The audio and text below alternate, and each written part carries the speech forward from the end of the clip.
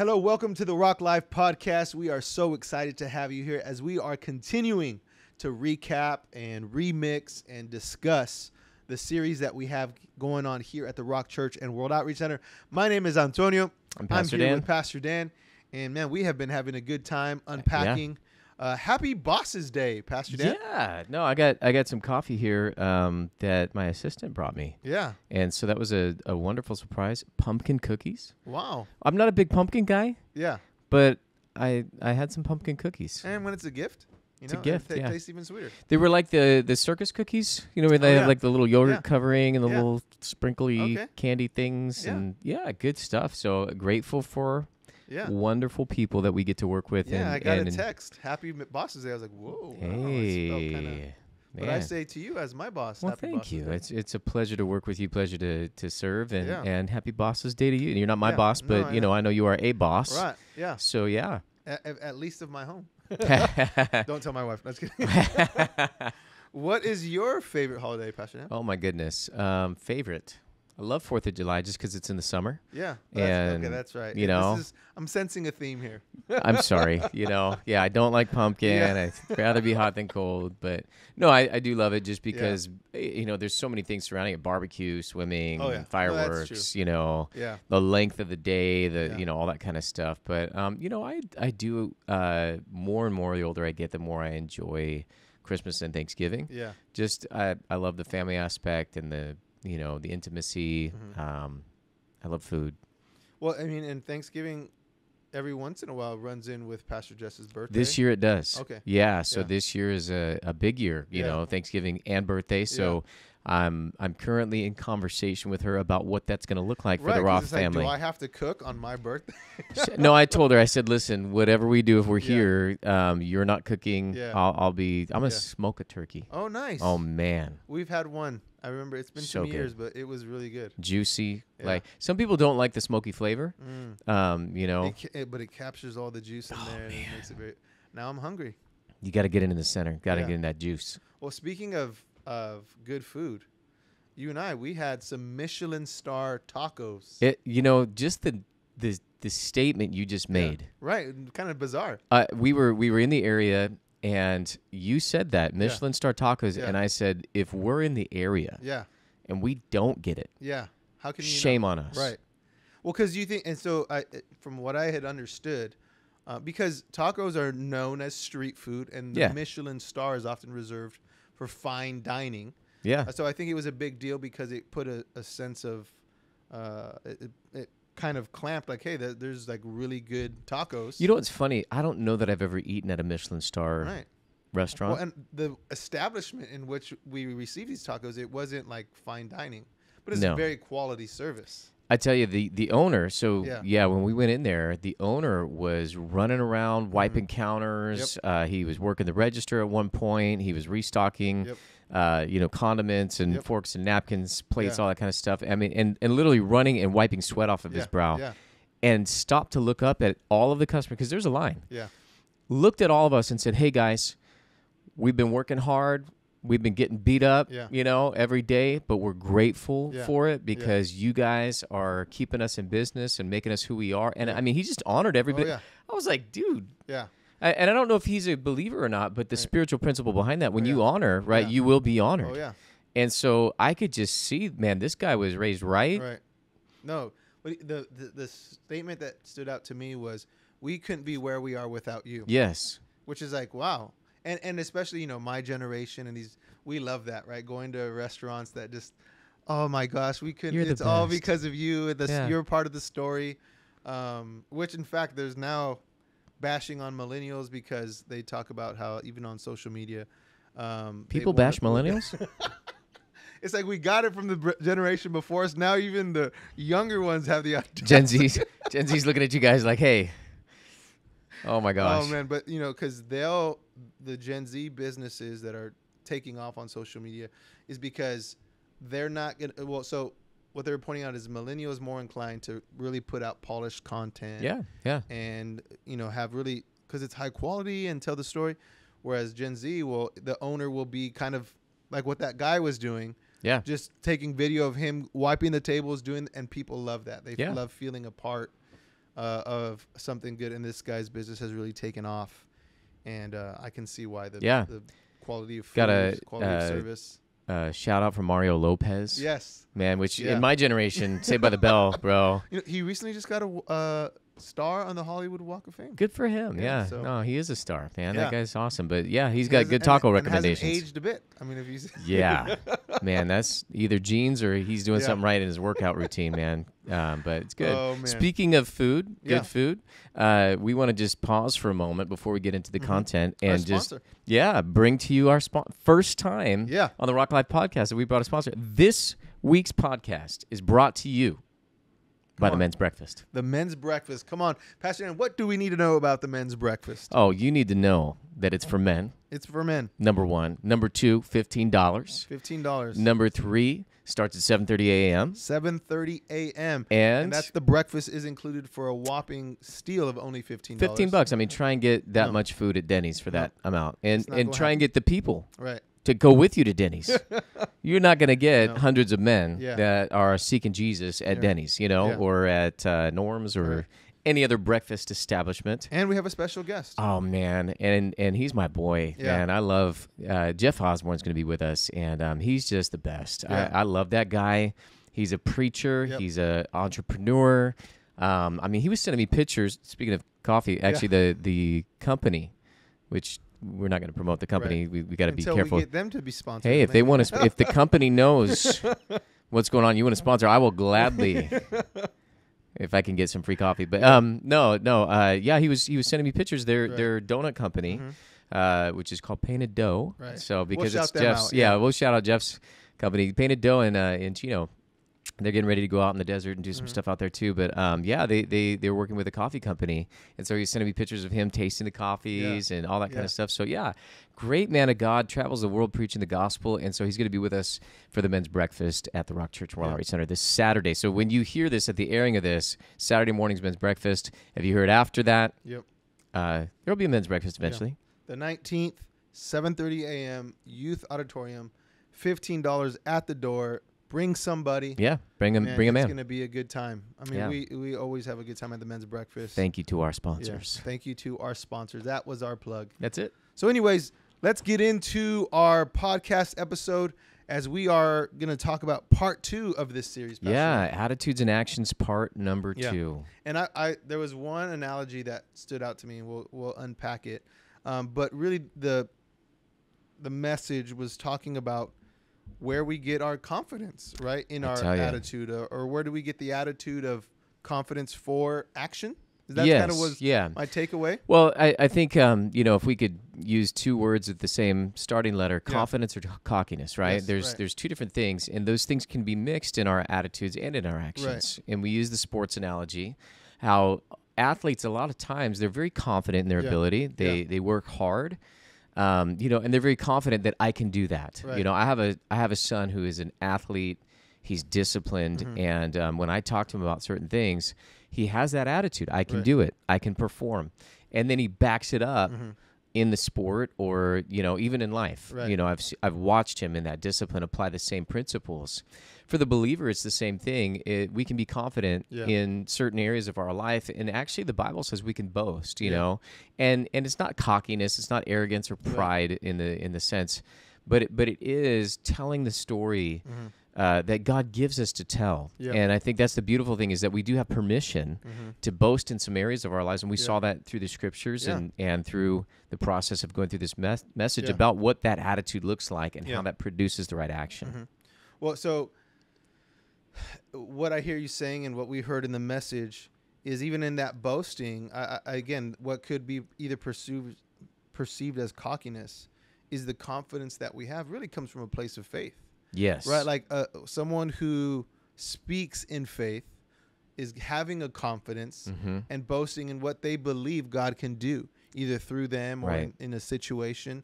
Like when we, whether we're talking about, hey, what someone can do, like an athlete, hey, I perceive that we're going to win. Like, are you cocky? No, I'm confident. Yeah. I saw, there's baseball going on, baseball playoffs, and they were interviewing the pitcher who's going to be up next. And he's like, man, I want the ball. And there was something to me, it was exuding that, he had confidence, like, if I have the ball, good things are going to happen. But imagine on the other side, you're like, oh, you're cocky. Imagine if he was like, yeah, gosh, I don't know. What if I give up a lot of runs? Yeah. What if I lose the game for us? With anything in life, there's that risk. Yeah. Right? Going back to Scripture, the Apostle Paul, what if his approach was not boasting in the Lord, but rather, oh, man, it's risky. Yeah. This could happen. I could get rejected, for us in our lives if we didn't take the risk. But rather, we don't boast in what our skill set is. We boast in the Lord and speak faith and have confidence. Yeah, and the confidence isn't in ourselves. You know, when we look at an athlete that says, I want the ball, most of the time they're saying, I want the ball because I know what I can do. Yeah. For the Christian, it flips that on its head and it says, I want the ball because I know what God can do. Exactly. Right? Yep. And the ball being whatever arena of life that is, you know? So we have the scriptures, he who boasts, let him boast in the Lord. Yes. I'll boast only in the cross of Christ. Yes. I'll boast in my weakness that the power of Christ may rest upon me. You know, it's not about us. Yep. It's about what God can do in us and through us, because when we have that attitude, I'm nothing, he's everything. Right. It's not, I couldn't save myself, he saved me. Yeah. I can't do it on my own. I need his grace, right? That's when the power of God comes to play, and that's when the actions proceed from that place of the attitude that says, man, God is everything. Well, that first point was about the cross. Yes, the cross is my story. The cross is our story. Go into the, I mean, obviously you covered the point, and the analogy I was talking about was the cross. Oh, The upwards in terms of the religion, and the cross, how I pictured it was as the people, and you can't have one without, or you can have one without the other, but it doesn't have the same impact. Well, just for those of you listeners, I would encourage you to go back and listen to the message, but just to unpack that for a moment here, we talked about how the cross is made out of two beams, one that's upright, and that represents our relationship with God. Right. It's vertical in the sense that it goes from heaven to earth, right? And there's a foundation that's laid there, which is Jesus Christ. Yeah. And if that's in order, and that also provides us access to God, the cross is what gave us access to God. By faith in the work of Jesus that's completed on the cross, now we've been given access by that faith into the grace in which we stand. Right. So it allows the goods of heaven to move to earth, right? Salvation, grace, peace, provision, whatever it is, you know. And Jesus said, I'm the ladder. Right.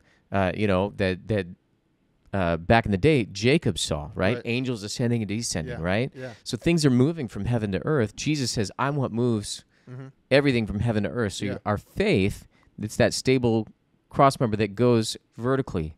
But then there was a horizontal one that Jesus' arms were stretched out on, that were open to the world. And that's where, we love the Lord our God with all our heart, soul, mind, and strength. That's the first and great commandment. But the second is like it, and that is to love your neighbor as yourself. Right. And that as we open up our arms and we say, hey, the cross is my story. Well, if the cross wasn't just for God or wasn't just for Jesus himself, if it was for humanity, then our lives now can be open to reaching out to others. And what you were referring to is if you take one of those by itself, they become a stick, right? If you take the relationship with God on its own without reaching out to others, it can become cold, dead religion. Yeah. And we beat people over the head. Hey, you need to be better. You need to do better. And it's it's religious. It's legalism. When you take the cross member that's all about others and all about social things, it can become a social club that's void of God, where it's all about humanity and it's all about what the world would veil as love. Yeah. And really it's, the social cause that is void of God and that has no sense of holiness or religion. And that's where it starts okaying things like sin in the name of, well, we love people, right? And so that can become a stick to beat others away from the things of God. But when they come together, that's when you have the full picture and the full story, is that it's about our relationship with God, and from that relationship with God flows our relationship to others, and our reach to others. Well, and I feel like that's the constant battle that we're surrounding ourselves, or that we see in the world, right? Because in the world, it almost like the world wants to force one or the other, right? And by the world, I mean our surrounding society, people, pressure, people, right? Like, okay, pick one. But it's like, and then you can see the strategy that the enemy does not want you to link them both. Right. Because if you have linked them both, and now you have the cross in its design, and you have the power of the cross. Because our powers combined. I'm thinking of Captain Planet. Man, 90s kids. I knew you were going to bring that out that moment. I was like, don't do it. You have you because by themselves, it's either good works. And I appreciate your vulnerability.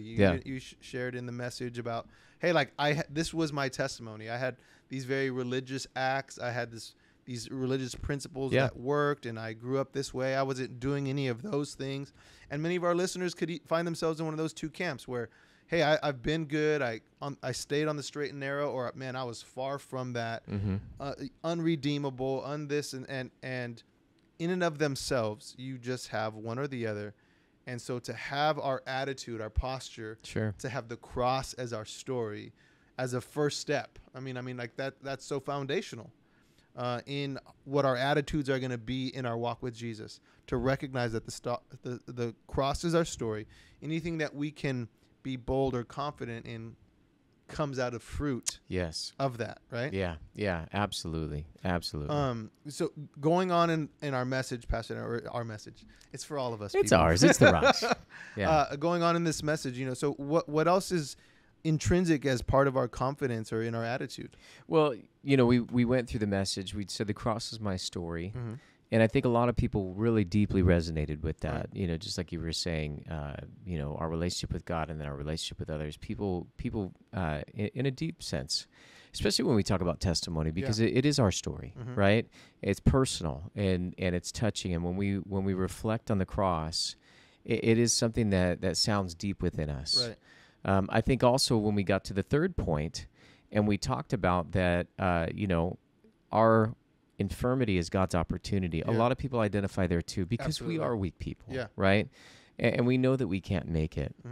I think if I could point out maybe, the one point in the message that probably a lot of people didn't grasp maybe the full significance of is that second point. And the reason why is because it says that Christ is our wisdom. Right. Not Christ has our wisdom. Yeah. Or Christ gives us the wisdom, which if the Bible does say, if any of you lacks wisdom, let him ask of God, and God will give it to you liberally and without reproach. You can have the wisdom of God. Well, what is the wisdom of God? Right. Christ is the wisdom of God. Yeah. And it's significant in a couple ways, and this is probably where this podcast is good for this. So for those of you that really want to go deeper into the message and really want to see this work in your life, because many of you come to me the back door and said, hey, I love the podcast. Thank you for it. And I know a lot of you guys that have come and talked to me, you're students of the word. Yeah. And you're really going deep on your own, because I've had the conversations with people about their Bible study or their, what they're doing at work with others, going through a book or, different things like that. And so for you guys, I think this is really where you're going to, go with us in this deep place. Think about this for a second. If Christ is made for us wisdom, what does that mean? I think in first thing, wisdom and example. Christ is the pattern on the mountain. Now that's a throwback to Moses, right? Because Moses saw a pattern on the mountain to build what? The tabernacle. Yeah. The tabernacle was the place where God's presence was, and it was the place of atonement, which covered sin. It was also the place, the tent of meeting, where Moses went to get direction and wisdom from God for the nation. Wow. Right. Okay? The nation being the body Yeah, that's good. of Israel at that time. Mm-hmm. Okay? Everybody tracking? you got to follow me. Yeah. We're going somewhere. Yeah. Okay? John chapter number 1, verse number 14, fast forward in the New Testament, the Word became flesh and dwelt among us. Yep. That word dwelt, look it up in the Greek, go to a Strong's Concordance. Yep. Find a search tool online that gives you Greek and, a concordance to English, okay? The literal translation of dwelt is tabernacle. Yep. Jesus tabernacled among us. Moses saw a pattern on the mountain that he put together that became the place of atonement, became the place of wisdom and direction. Jesus is now the New Testament, not shadow, but the substance, right? Come on. The shadow's in the Old Testament. It's a picture that gives us the person, the substance in the New Testament, right? Yeah. So now Pastor, here we are. You are preaching on the podcast. Hey, come on, preach. So now in the New Testament, Jesus Christ is our place, number one, of atonement. The cross is our story. But number two, he's our wisdom. Right. He is the tent of meeting where we go to get wisdom and direction for life. Yep. If you don't know how to live life, you go to God and you ask for wisdom, and God gives you what? Jesus. Right. And how many times has passed? Well, what do I do about this situation? What do I do about that situation? What do I do if this happens? What do I do if they respond this way? What if I don't know what to do? This is the answer. Jesus is our wisdom. So I look at, especially relationally, experientially, socially, even financially, Jesus encountered situations that we encounter every day, and we say, I don't know how to handle the situation. Right. What did Jesus do? Right. You know those bracelets, everybody makes fun of them, but they're so simple and yet so profound. WWJD, what would Jesus do? Right. I had a friend that we went to church back in the day when I got saved. He was an older guy. I worked for him for a number of years. Great man of God. Since moved to Kentucky. Loves horses. And he said that the grass grows green out there and they don't have sprinklers. Oh, wow. That blows my mind. But yeah, I mean, so great man of God, still serving the Lord, and just a neat guy. But he said, well, wait a second. Okay, let's build on that. What would Jesus do? Well, you can know what Jesus would do. Right. Go to the Word. Right. Look in the Bible. Yep. We have the life of Jesus. What would Jesus do? Yeah. So he put together a Bible reading plan that we still use to this day. It's in the Rock Life magazine. Yeah. So when you come to church, if you want his Bible reading plan, you can have it. Yeah. You can know what Jesus would do and read through the Bible in a year. And he's got a year plan. He's got some Old Testament, New Testament, Psalms, and Proverbs mixed in for every day. That way, if you're going through a dry section in the Old Testament or something like that, you still get some Psalms and Proverbs and some stuff that still... picks you up. So that way when you're reading so-and-so begat so-and-so, who begat so-and-so, who begat so-and-so, then you can get some other stuff that you can make it through. So so it's a beautiful reading plan. It's in the Rock Life magazine. You can pick that up and go through the Bible in a year. But we can know what Jesus would do by looking in the Gospels, looking in the Scriptures, seeing what Jesus would do. So when it came to paying taxes, what did Jesus do? He paid his taxes. Right. He didn't worry about them. Yeah. He told Peter to go fishing. Put a line out there. Yep. There'll be a coin. Pay yours and mine. Right? When it comes to when people hated on him, what did he do? Yeah. Right? He continued to serve the Lord and do what God told him to do. Right.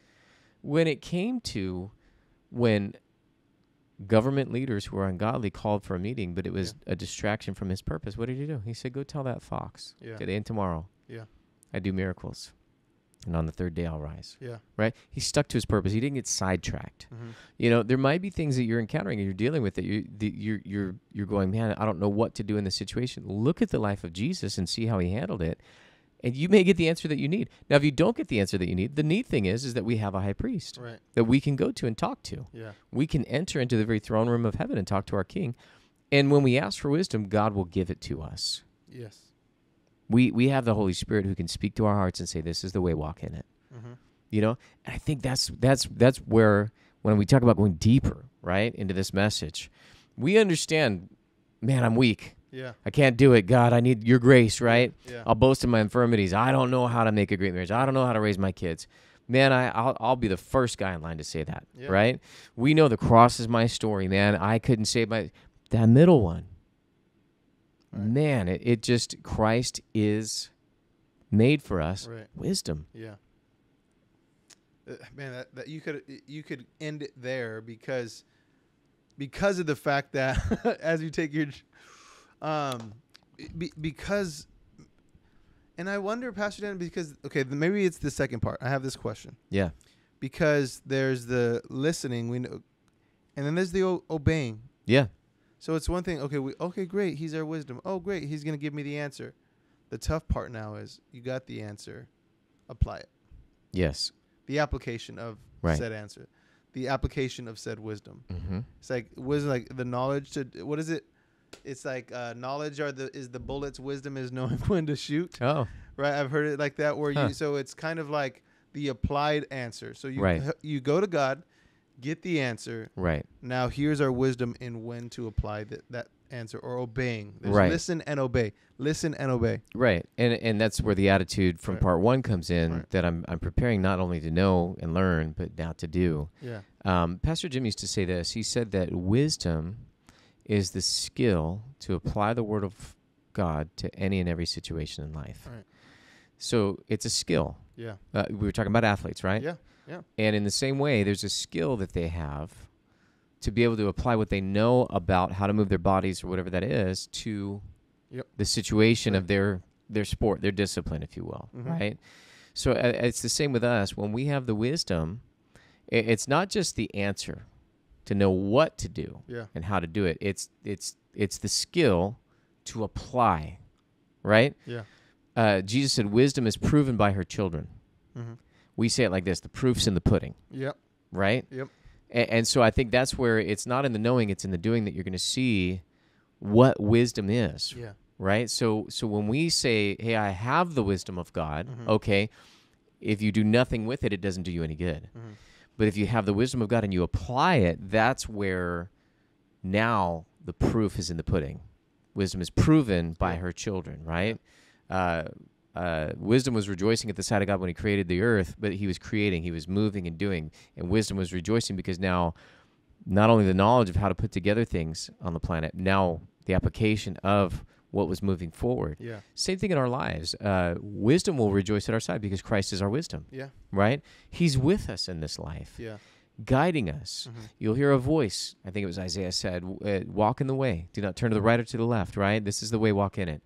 That still small voice, that inner witness that tells us, the peace of God that leads us. We will have guidance for life. Now, in that guidance, we're not always going to be able to do everything that we know wisdom is telling us to do. Yes. That's where the grace comes in. God, I can't. The power. Yeah, the power. Right. You can, right? Strength to do it. That God will produce that in and through us when we yield ourselves and say, God, I'm weak, become strong in this area. And that's probably where a lot of us have the crossroad, right? Of here's the issue. Now I got the wisdom. I know what to do, but I just can't get. The old flesh wants to come up. And weakness. Cuss that person out or do this, even though I know this is not right. But now you're saying the grace, the empowerment to actually see it through, and so many of us will miss the mark there, right? Or will fall short there. But that's where you repent, you get up, and you come back, and don't let failure be final. That's right. Right? The cross tells us that. Exactly. Come on. It's a resurrection. Let me preach, man. Come on. Come on. I feel like preaching today. I don't know why. Well, and I love that. Well, let's go. Let me go to this question that comes out of, and I think it's a good segue into the third one, because we talked about the infirmities. Yeah. And I love how you said that. How the point 1 and point 3 are probably a lot really relatable because they resonate. Yeah, people identify, and they understand that. And I think of the issue of the infirmity part, because I don't know that we ever have a hard time finding people with similar infirmities. The challenge goes not camping out there. Yeah. Right? How many times have you heard of like, I found, for a young man struggling with maybe pornography. Oh, it's probably not very difficult for one young man to find another young man struggling with the same thing. Sure. And like, let's keep each other accountable. And all of a sudden, here we are, we started our infirmity club, and we don't really go anywhere because we just kind of found, or the same, marijuana, whatever it might be, sleeping around. And all we did was find people that we can now discuss our infirmities with, or try to maybe help us feel okay or better about, hey, still in the struggle, man, still in the struggle. So how do we take now this attitude in confidence, and now finding the wisdom, and now we recognize this infirmity, but I don't want to camp out here. Right. I don't want to stay here, because otherwise, you thinking of when Jabin was here at conference talking about that walking with a limp. Sometimes you turn that limp into something that you just kind of have that swag with. It becomes part of who you are now instead of overcoming that infirmity. Well, talking about the grace, right? Because we say, in my weakness, he's made strong. And so it's not about just being weak and then never doing anything with it. Right. The Apostle Paul said that I worked harder than them all. Yes. Come on. He put in everything he had, and God put in everything he had. There it is. And that's what made the difference. And he said, yet not I, but the grace of God that was in me. What is he doing? He's actually acknowledging that even the amount that he put in, he's still giving glory to God for. But he still worked hard. He still suffered. He still endured. He still fought, you know, and he said, I've fought the good fight. Yep. I've finished the race. I've kept the faith, right? How did he do that? By the grace of God, right? But he put in what he had in order to get to that point to where the grace could become effective. Yeah. He says, I did not receive the grace of God in vain, right? That shows me, I'm in danger of receiving the grace of God in vain. Yeah. Because if he said I didn't, that means some may have. Yep. Someone else could say, oh, I did receive the grace of God in vain. I didn't do anything with it. Yep. Right? I never used it. I never allowed it to flow in my life. I didn't yield. Mm-hmm. I went back to my vices. You know, I may have confessed my faults one to another. It says that you may be healed, right? Yeah. You know, so we get that. But then if we go back, like a dog returns to its vomit, a pig to its wallowing in the mud. Yeah. There comes a place where we have to forsake those things which are behind us to grow up. You know, when I was a child, I acted like a child. I thought like a child. But when I became a man, I put away childish things, right? That's us, by the grace of God, putting those things away. Yeah. I was in Philippians recently, and, you know, we know Philippians 4:13, I can do all things through Christ. Now, the scriptures before, interestingly enough, he's talking about kind of shouting them out like, hey, you guys helped me out. I appreciate that. But there was a time I didn't have what I needed. Right. And I learned how to do without. Yes. So I've learned how to do these things. As he's listing the things that he's, basically the infirmities that he's overcome. Yes. Then he lands on, but I can do all things through Christ. Mm-hmm. So there's still the grace of God that came on him and the living it out through. So otherwise, I learned to live with lack because I had lack and I pushed through. Right. In other words, I didn't stop at the infirmity.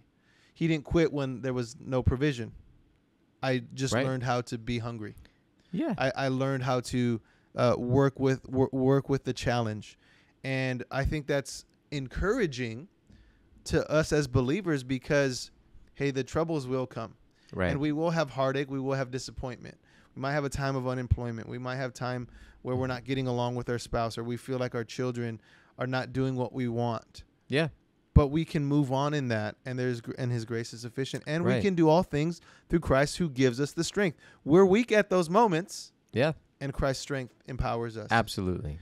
And I love where we're going in this series, Pastor, because our attitude, and I'm getting that line from Remember the Titans. Attitude reflect leadership. Meaning because that's a good movie. So and it makes me think of like, here we are being led by the Holy Spirit, and so we can take on as He leads. His attitude says, in the hard times, we push through. Right. So I'm gonna take that on as well. Right. Our leadership, as we are being led, is saying we push through hard times. Yeah. We don't quit in hard times. We don't quit. We see the cross. We see that we can get our wisdom, and we can see that these infirmities we push through. Yeah, the grace I don't camp is out in my infirmities. Yeah. I don't start a club for my infirmities, right, or for our issues, right? Like no. We push through them. Yeah, I saw a stupid T-shirt that said "I'm a Christian, but I cuss a little." You know, and it's like if you have to put a butt eye on the end of your "I'm a Christian," like you are a butt. You know, like. Don't do it. Right. You know. Yeah. So because we're continuing as it's assuming that it's okay to stop there. Right. No, we don't stop. Yeah. Right. We don't stop. We submit our weaknesses to the power of the Holy Spirit, and we allow God to move in those weaknesses and those infirmities. Right. That's where grace comes in. So it empowers us. Mm-hmm. Well, Pastor Dan, you know, as we kind of conclude, land the plane here. We know we're getting into this weekend. Are we getting into another attitude? You know, I know we talked about are we two? Are we three? Yeah. I have a third one in me. Yeah. Ooh. Yeah. Come on. You want the word? Yeah, let's go. Here's the one word we're going to discuss. Okay. The attitude of, here's the word, hypocrisy. Hypocrisy. Oh. The mask. That's a big one. That we put on. Yeah. That veils the attitude. And the action. When our masks don't line up with what we're made of or what we're making. Yeah. Hypocrisy. I love these tougher things because they're not intended to bring shame. No. In fact, the contrary, freedom. To lift the shame. Yeah. Have freedom. Freedom. Yeah. And the Apostle Paul, if you want to read ahead in Romans, you can read ahead. What did we read? 17 through 20 this past week? I think we ended at 20. 20, yeah. So if you want to read ahead, 2, verse 20.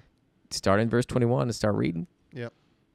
And you're going to find out where he talks about it. Yeah. Do you do this? Yep. You say this, but then you do that. Mm-hmm. He starts getting into, and he gets specific. Right. So if we're squirming in our chairs, it's all right. Next week we'll have this conversation, and this is all right. Listen, I'll be squirming saying it, and I got to check my heart because I'm like, am I being hypocritical? Again, Pastor Jim was my mentor, and he said this. He said, if there's ever hypocrisy in the pulpit, you'll lack the power of God. Wow. But if there's no hypocrisy in the pulpit, then you'll have the grace and the power of God available to you. Yeah. Let me be unhypocritical. Right. Even after I become a Christian, probably, I've sinned more after being a Christian than I did before because I was 15 when I got saved, you know, so I've had a whole lot longer to sin. I am not perfect. Right. I got to deal with my own heart. Yep. I am a sinful man in the flesh. I'm redeemed in my spirit, and I'm a saint, but I still fight that fight. And have to strive against sin. And so when I get up this weekend and talk about hypocrisy, I'm not pointing the finger at anybody as much as I am at myself, right? You know, they always say, you got one finger pointing at you and three pointing right back at you. Absolutely. Let me just get the whole hand going this way. Well, we welcome, it's so good. I heard it said, as we starve our flesh, constantly having to starve our flesh. And that's... I think of the example, what dog are you feeding? Remember that one? Come on, yes, there's two dogs fighting. Which one wins? Whichever one I feed. Yeah, come on. That's when that gets bigger too, and we build up our spirit, man. Not live in the flesh, but in the spirit. Yep. Man, I love it, Pastor Dan. Hey, we opened up the comments in our videos, so we'd love to hear your feedback. So get your comments, questions. We are really having a great time, and maybe we'll have some special guests. In case that you're tired of me. No, but or me. I think we can. Or maybe add a guest. I think we can do some fun things and increase our conversation because these are really good. I know I always enjoy. I know that love hearing the feedback. Share, like, comment, subscribe, all of it. We love you guys. God bless you. Can't wait to see you in church or here online. God bless you guys. Blessings.